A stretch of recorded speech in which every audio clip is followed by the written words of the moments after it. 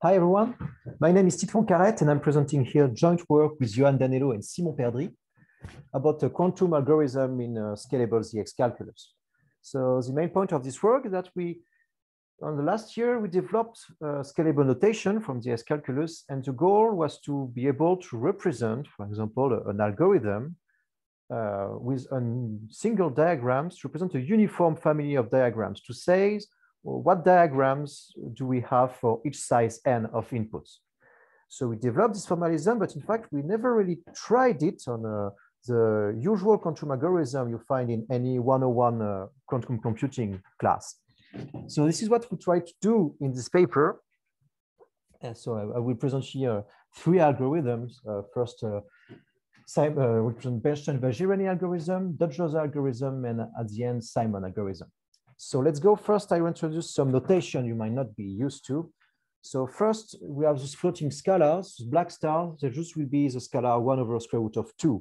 Of course, I could have used the X calculus to represent the scalars, but I thought it would be cleaner and simpler just to have always just floating black stars around.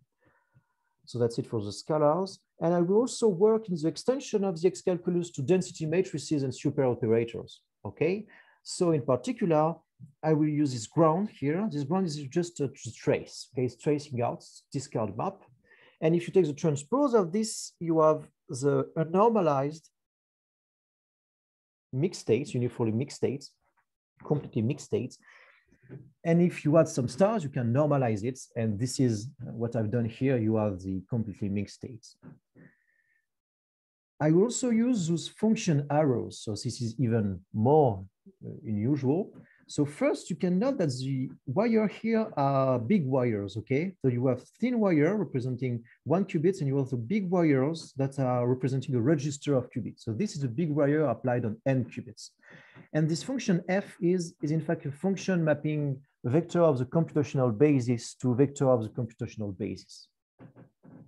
Which is a multi-output Boolean function.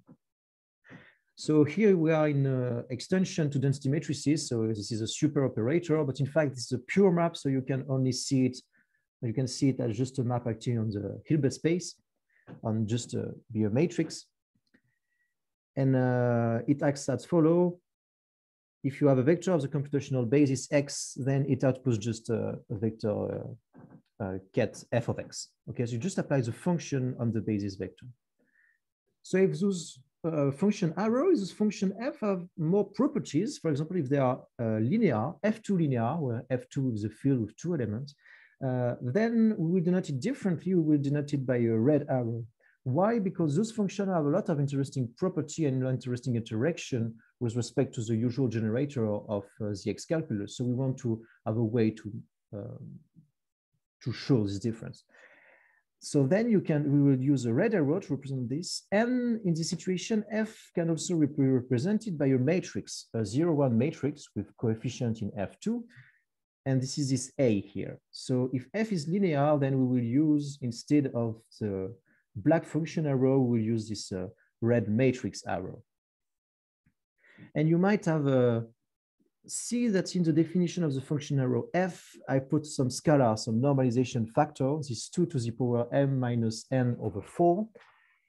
And in fact, this is because I use the well-tempered normalization of the X calculus. So in particular, I will not have any scalar in the copy rules or B-algebra rule.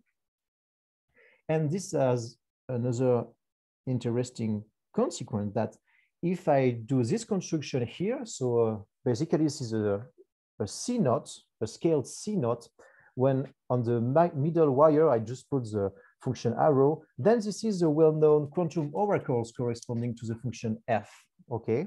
So you see it maps ket x times ket y, it maps it to ket x times f of x plus y, where the plus here is XOR, okay? So the addition in F2.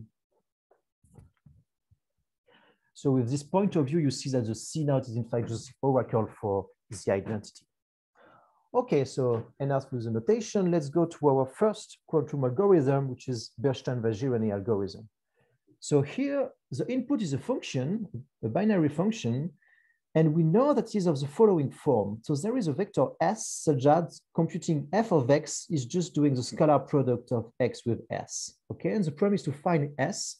And in fact, using the following quantum circuits, if we run it, it will directly output the basis vector X. So we will see why. So first, let me speak a little bit about the translation of these circuits in the X calculus. So you see ket1 will just be the red dot with a pi on it. The ket0 will be also just an empty red dot. And then since I use the well-tempered normalization, I need to add some scalars, so some black stars to be sure to have really the normalized ket0 and ket1. So this explains the stars.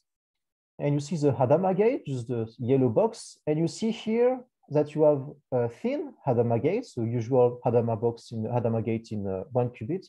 But you also have the scale version, the bold version acting on big wire. So this is in fact a Hadamard gate acting on a tensor of n Hadamard gates. Okay, so this is from scalable notation.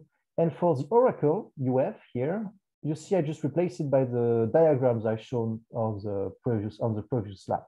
Okay, and then we have the discard, the ground map. So we just discard the qubit here. So I think this is quite clear. So now what we will do is to find a graphical expression to the property of f, okay, of the property of f. So we see f here is of the form s scalar x, so it is linear. In fact, it's f2 linear, so we will be able to use a red arrow. And furthermore, the matrix, we know it is just the transpose of the vector S. So we will be able to replace F by this in the diagrams. So now let's compute. So we have this diagram. So we see here, we replaced just F by the red arrow. And now we compute. So first, I just use the Hadamard gate to change the color. So the red dots becomes green. Okay, this is the first step. And I fuse the floating scalars. And then I will fuse the two green dots.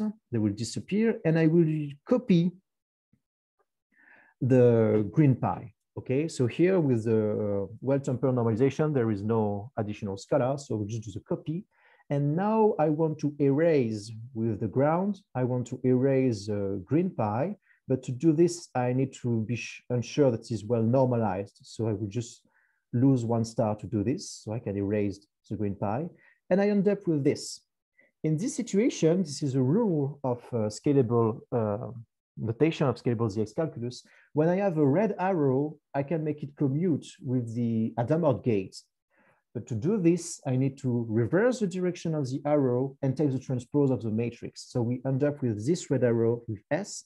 And here I did something more, that I directly use Hadamard gate to change the color of the green pi into a red pi. Okay, so we are like this. And this is another rule of scalable ZX calculus. In fact, it's just directly applying the semantics that here you see S is a matrix and it's a matrix of size 1 times n, and you just apply it on the vector 1. So you end up directly with the vector S. And this is what was expected. Okay, so that's it for Bernstein-Vazirani. We see directly outputs the vector S. So now let's move on to the second algorithm, which is Deutsch-Jozsa. So now the idea is that you have a function, okay, from 0, 1 to the power of n to 0, 1 to the power of n. So here it is a slight generalization of Deutsch-Jozsa. Usually it's just a binary function. Here we allow it to have a vector as an output. So it's just a slight generalization that in our formalism, this is for free. This is why we choose to present it. And we are unsure that this function is either constant, so always the same value, or balanced. So what is the meaning of balanced? It means that if you take any output of your function and you look at the set of antecedents, the pre-image, all pre-images are of the same size, okay? So in fact, this is, okay, so this is balanced. And the question here is to decide whether f is constant or balanced, okay? And to do this, what you do is that you will run these circuits, which in fact is just almost the same circuits as before. So the translation in particular is exactly the same. You will run the circuits and you will look at the probability to obtain ket 0 at the end. And in fact, what's happened that if you have ket 0, you will know directly the answer if it's balanced or constant. So we'll see why, but first we need to find a graphical expression of the properties of f being constant or balanced. So to do this, this is this. So first, if f is balanced, then this is directly the graphical representation of being balanced. So you can think of it a little bit, but you are balanced if and only if you preserve the uniform superposition, get a plus. And if f is constant, then we can find an x, and then f has this form. So first you erase your input and you just output x, okay? So now we can start the computation. So here you see what I'm interested in is the probability of computing ket 0 at the end. So I will just plug these red dots here, which represent ket 0. And again, I need to normalize it. So this is why we have some additional black stars. Okay, so the computation is very close to what we have done before because the circuit is similar. So first I will use Adama gaze to change the color from red to green, okay? And I fuse all the stars, of course. I'll fuse the green dots and I will also copy the green pi. Again, means word-tempered normalization, so no scalars. And I end up in this situation. I will erase the green pi using some scalars to normalize. And I end up with this scalar here with the f inside. And now I will distinguish between the two cases. First, if f is balanced, then I can directly use the property that it preserves the uniform superposition. And I end up with this scalar, and I know this scalar is 0. So if f is balanced, I will never see ket 0. On the other side, if f is constant, then you can find an x. You know f has this form, so we replace f by the corresponding diagram. And you can compute that we end up with this scalar here, and this scalar has value 1. So if f is constant, you will definitely see the ket 0 as output. So here I want to do a small remark that, in fact, here we can directly say that this scalar is 1 because we are in the extended version of the X calculus to density matrices. So all phases, global phases, disappear. So it is a point I want to make that usually people, when computing with density matrices, they tend to use doubling to come back to linear maps, usual linear maps. But I think this is like simpler to, from the start, just working with grounds like this, because this is simpler, you can get rid of some scalars in commutation rules. So this was just a small remark. Okay, so now let's go to our last algorithm, Simon algorithm. And this one is a little bit more subtle. So the idea is you are given a function, okay, and this function, you are ensured that it is S strictly periodic. So you have a vector S like this, and S strictly periodic means that if you, so first your function is balanced, and if you take an output of F, then you are exactly two antecedents. You have an X, any X, and X plus S. Okay, so this is the meaning of being strictly S periodic. And the goal here is to find the period S. And to do this, we will proceed with two steps. So first, the idea is to construct with a quantum algorithm with these circuits here. So this circuit, its goal is to be a random generator that outputs uniformly vectors in S orthogonal. It puts some y, such that y scalar S is equal to 0. And the point is that if you manage to find n independent such y, you have then n independent equation, and you can use a classical algorithm to solve the system and then find the S. So the quantum part of the algorithm will just be to show that this quantum circuit is a random generator over S orthogonal. So to do this, so the translation is exactly the same as before, so I will not say more about this. Here, what will be difficult is to express the S strictly periodicity of F graphically. So first, let H be an orthogonal projector on S orthogonal. Okay, so we can find such an H, and then H is clearly S strictly periodic. Why? Because S is linear, and the kernel of S of H is exactly 0 and S. Okay. So by linearity, if you take any output of H, so H will be balanced, in fact, you have exactly two antecedents. You have an X and you have also X plus S, X plus S. So H is clearly strictly S periodic.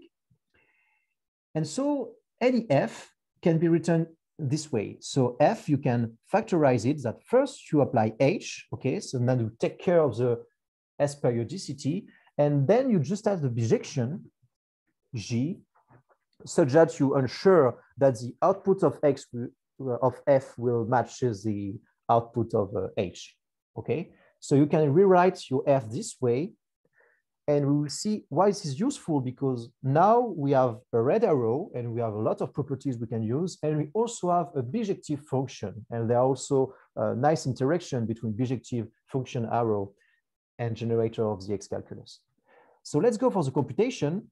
So we start with this circuit. We just replace the F by its expression. So first step, as usual, we just gather all the stars, then we transform the red into green and we fuse the red dots. Okay. Next step, we will fuse the green dots and we end up in this situation. But G is a bijection, remember? So the corresponding linear map, in fact, is an isometry, hence it is causal. So we can erase it with the ground. So we end up in this situation. And now we will use again the commutation of red arrows with Hadamard gates. So we make the two of them commute. So remember, we need to also change the direction of the red arrow, and we also need to change the transpose of the matrix. But here, H is a matrix of an orthogonal projector, so it has to be self-transposed. So we just have H again. Now we see that the Hadamard gate is also an isometry, so it is causal. We can erase it with the ground, and we end up in this situation here.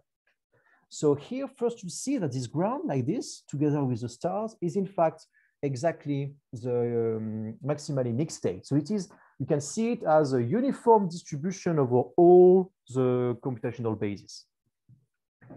And H is just a balance function and the projection of the orthogonal of S. So you know that all the vectors you will have at the end of these circuits are in the orthogonal of S. So this is what we want. But furthermore, since we started with a uniform distribution, and H is balanced, we know that the distribution on S orthogonal will also be uniform. So this is exactly what we expected, what we wanted. So that's all for Simon algorithm.